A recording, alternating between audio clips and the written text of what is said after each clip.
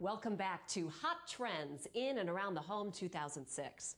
If the thought of finishing your tired old basement makes you tired, you might get a new attitude when you see how one homeowner pulled it off. The game plan included a little help from an expert and some state-of-the-art tools that made it all a whole lot easier. Homeowner Marcus Chavez recently moved into his newly built home.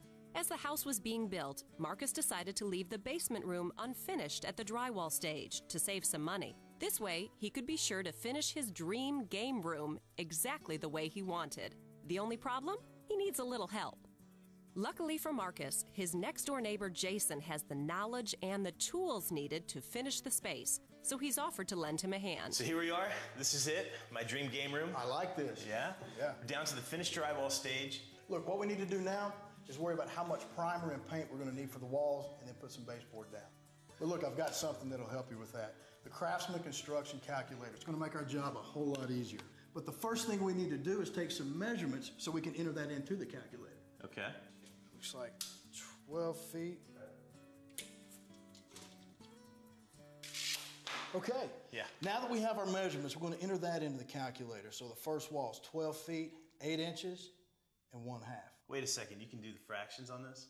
You can do fractions on this. I told you it was cool. Yeah. Now I like to add in 10% just to be safe. Okay. Plus 10%. As soon as you hit that, gives you your total square feet. What you're going to need. Unbelievable. All right. So let's move on to the baseboard. Now we have our measurement. The problem is it's in inches. Right. And we can't buy a baseboard in inches. We need to convert that to feet. So watch how easy this is. Convert to feet. There you go. Wow. Measurement in feet. After buying the correct amount of paint, Jason and Marcus got right to work, then moved on to the baseboards. This is the laser track level. Today, we're going to be using the precision leveling base. We're going to be setting your baseboard at about 1/2 inch off the ground so that we can get the carpet underneath. So what I'll do is I'll turn the level on. With these 3 adjustments, I can position my line exactly where I need it to be. These levels right here make sure that I get this thing level. Once my bubble is on center, there's no doubt in my mind, this line is going to be level. One of the best features of the laser level is even if your floor is uneven, you're ensured that your baseboards will be straight and square.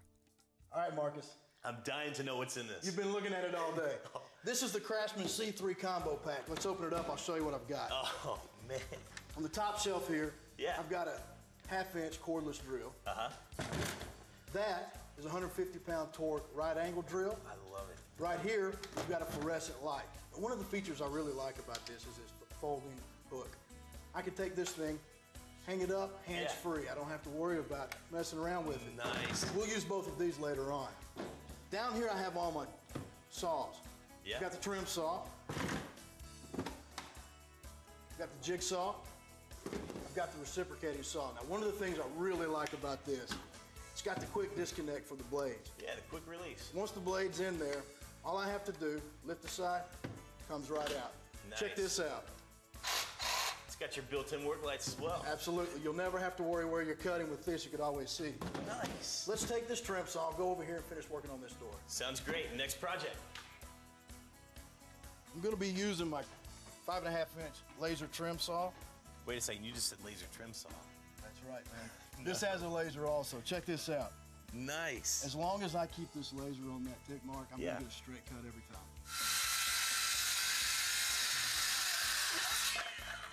Perfect. Once Marcus installs the jam, it's on to the casing. This compound miter saw we're using with the laser track makes easy work for cutting this molding for the door. Nice. All right, let's go put it on. Yeah. And it's a perfect fit.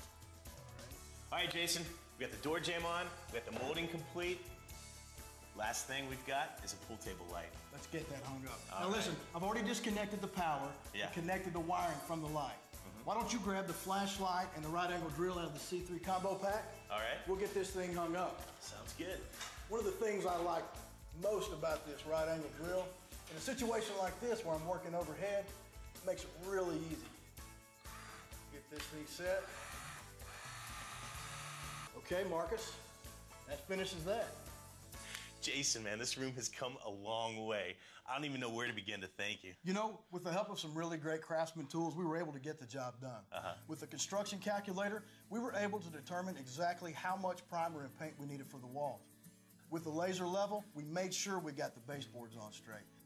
With the C3 combo pack, man. not only were we able to case out this door, we were able to hang that pool table light. I'm sure you're on the level, but let's make sure the pool table is. This is the Craftsman digital laser level. I'll be able to know exactly if this thing is level or not. Yeah. If it were off, I would be able to tell right here by just how much. Now look, in this corner, this is going to show me which end needs to come up.